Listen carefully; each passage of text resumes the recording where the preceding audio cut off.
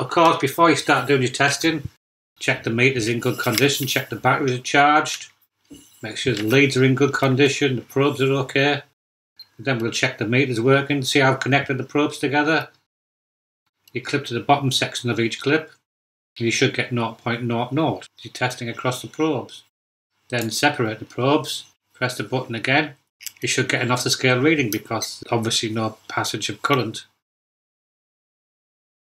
Just a quick one on the continuity setting as well. You notice when you put the clips together on the continuity, you'll get a reading of the value of the leads. You press your test button on my meter to null those out.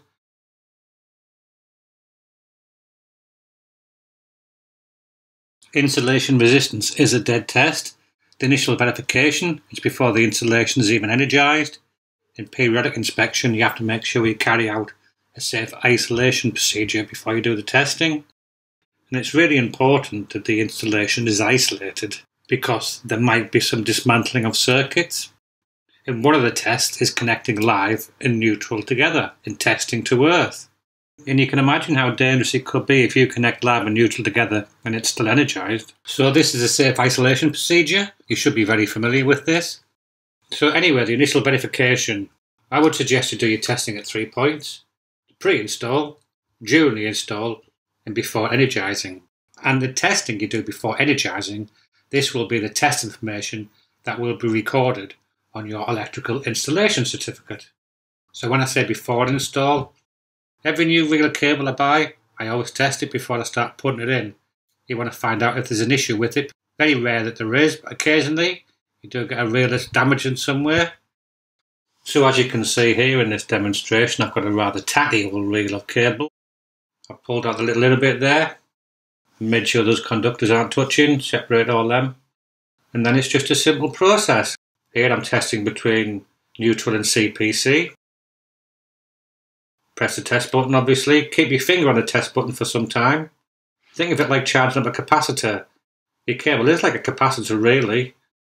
Two conductors separated by an insulated layer. And you've got to give the meter a chance to work out what's going on. Then a test between neutral and line, live. Press the test button. And then finally I test between line and CPC. As you can see here, look at the reading. I'm getting around about 730 megaohms, which is still an awful lot of resistance.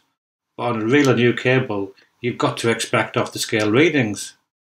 There's something wrong here. I wasn't expecting this. Reposition my leads, just check what's going on, and no, I'm still getting an issue. I'm still not getting a perfect result, and I was surprised by this. Then I looked at the cable reel end, and I noticed there's a little nick on that little bit of cable there, and that was causing this low reading. I mean, that's a simple fix, you know, that's a metal rim of the reel that's dug into the cable. Removing that, I got back to 999 megaohms. So a couple of seconds here, testing your reel of cable could potentially save you a lot of bother. And then I like to test throughout the installation process, every step of the way really. Once you get your cables in, do a test, and when other trades come in, plasterers and such, do a test again, making sure nothing's been damaged. And then of course the final testing before the installation's energised. It's your cables that you're putting in the wall, nobody's going to look after them better than you. So just keep an eye on them. It's so much easier to replace cables before the walls are being plastered and final finish is being done. Okay, so your first fix is done, you've got the cables run. And this is a good time to test. The board hasn't been populated yet, we've just got the cable into the case of the board. We've got all the cable run from the fuse board to the various outlets. Next example, we've got a couple of lighting circuits, we've got an oven, we've got a boiler circuit, and we've got a socket circuit. In the consumer unit, strip away a bit of cable. And in the back boxes, just check the cables aren't squashed. We can test the ring final circuits at the fuse board as long as we link them out. We can test the radiators like the boiler and the oven from the consumer unit. We haven't got the connection to the oven and the boiler yet. This is only first fix. And we can do the feeds to the lighting circuits from the board. But the two-way strappers and the feed to the light, you'd have to go to that local position to do your testing there, so they don't get missed out. With your ring final circuit, link it out. Those little lever wagles are quite handy. Test for the continuity, and then you can do your insulation resistance test on the ring final circuit. Of course, we've got no loads connected. We're just purely testing that the cable's been installed without any damage. Because we've got no loads, it's a really simple test. Again, we're putting 500 volts down it, so make sure nobody's working on the other end of the cable. And we don't have to worry about circuits being common together. And that makes this stage of testing really simple. Eventually the neutrals will be commoned and the CPCs will be commoned. It's a really simple test. Put your clips on the line in the CPC, press the test button. Go on to the line in neutral, press the test button. And finally, CPC and neutral, press your test button. If you get perfect off the scale results, you know your cable's gone in without any damage. And you do that for each circuit. It's really simple. Make a note of it all. And when you come back in the future and test again, and you find some damage, you know that's not down to you. As mentioned before, you do your insulation resistance test on your ring final circuit, you need to link it out and do the continuity test. I've got a separate video on that, but you should have your 3 loops. You'll have your line, neutral and CPC loops, and you know you've got your continuity. Then you can do your insulation resistance test with the knowledge that you are testing the entire ring final circuit, not just a leg of it. And now you know that it is continuous, you can just use one leg as it were. It just makes it a little bit easier than trying to get the 2 lives together, the 2 neutrals together, and the 2 CPCs together. There's no problem doing that. Sometimes it's just easier getting in the connector block to do that. Line to CPC, line to neutral, neutral to CPC, and you'd be expecting perfect results. So if you test on the outgoing leg, remember the voltage will appear on the incoming leg, so make sure that's not touching anything, and make sure you're not touching it as well. So we finished our first fix, we've tested throughout the install. Now second fix has been finished. The installation's still isolated. We've got all the socket plates on, all the lighting in place, we've got all the switches on. Because we need to do our final insulation resistance testing when everything is in place to make sure nothing's been damaged as we screw the accessory plates on. So all the plates are on, but we still got no loads. On cooker circuits you want to test up to the cooker connection plate, but you have to watch out for neons. We're just testing the fixed wiring, no loads. All our earthing and bonding is in place. So in the lighting circuits, all the lamps are removed. It's possible you've got LED drivers, the dimmers. We'll go through that later.